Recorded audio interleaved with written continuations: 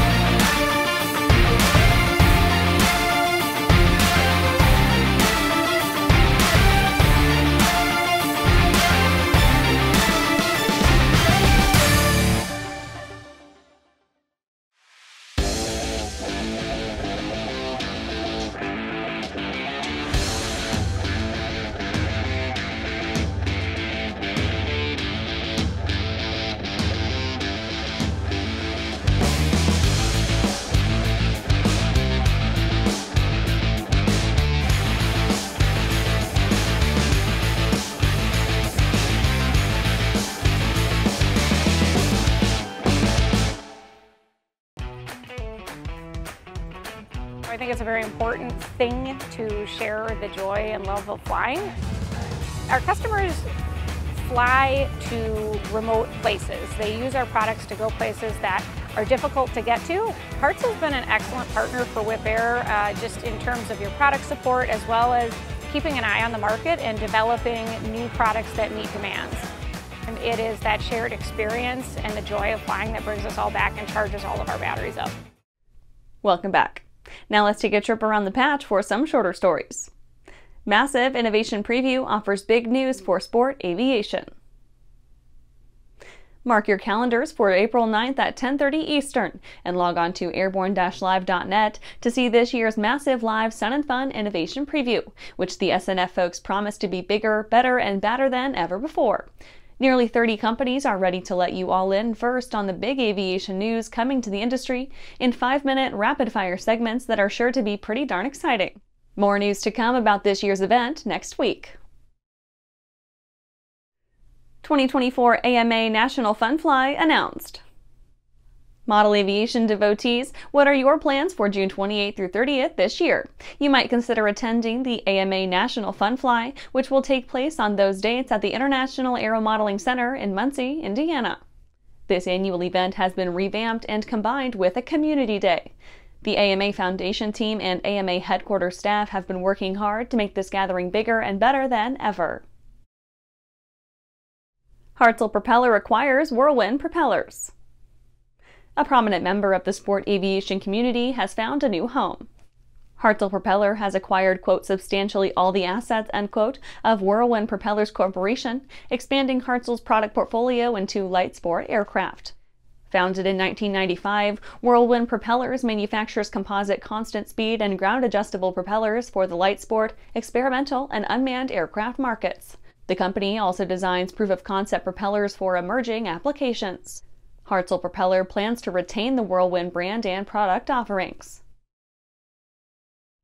FAA preps for Drone Safety Day on April 27th. The FAA is accepting registrations from event operators to be part of its annual Drone Safety Day.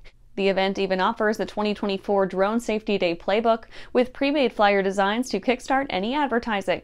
This year, the DSD is taking a broad-scope approach to safety, given its relative youth in the annual event stack. Instead of honing on any one particular safety aspect or issue, the FAA will, quote, highlight the societal, economic, and safety benefits of safe drone operations, end quote, as a whole.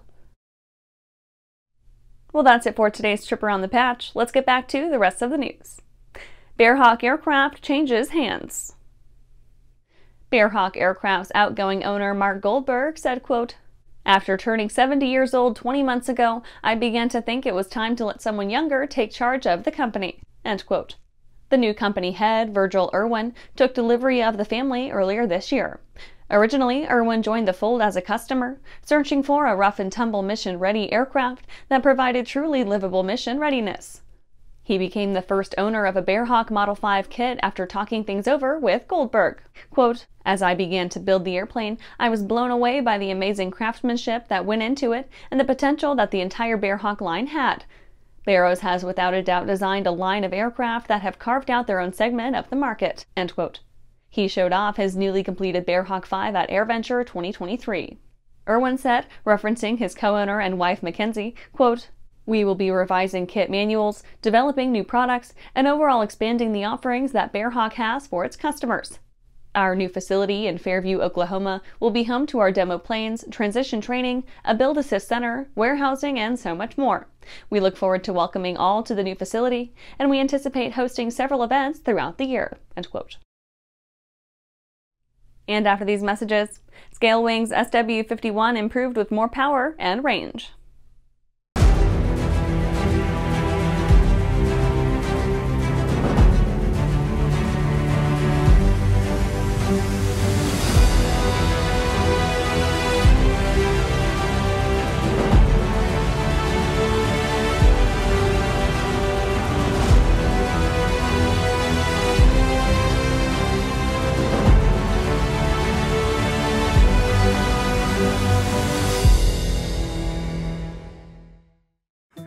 Well, hello, fellow pilot. I'm John King.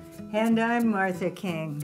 You know, we've all had our flying lives disrupted lately. Well, King Schools is here to help you stay up to date with courses that you can access on your desktop, iPad, or iPhone. If you'd like a refresher or just want to expand your aviation horizons, we have a course for you.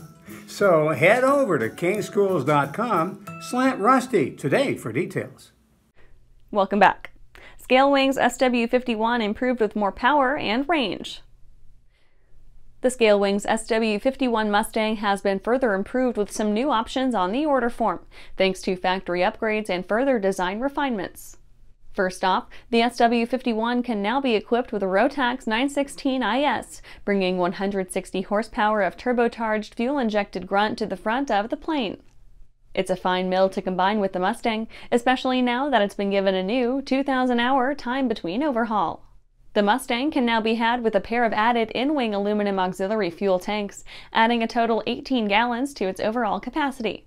Given its standard capacity of about 23 gallons usable, a Mustang so equipped becomes a very long-legged aircraft. When equipped with a fuel-slipping Rotax, a stock aircraft sees about 3 hours of absolute endurance at cruise, using the Hot Rod 916 IS engine at Scalewings' estimated 9.5 GPH. But with the 18-gallon aux tanks, that plane carries 43 gallons of fuel. Give it some wiggle room to account for unusable gas, and the aux tanks could add around 2 to 2.5 hours of cruise time on top of the 3-hour standard. Currently, Scalewings says a basic kit runs around $230,000, but ready-to-fly completed premium aircraft bring that up to about $450,000 overall. And that's our show for today. You can catch episodes of Airborne on YouTube, Roku, or Fire TV. Just search for Aero-News or Airborne, and don't forget to follow us on social media. Thanks for watching!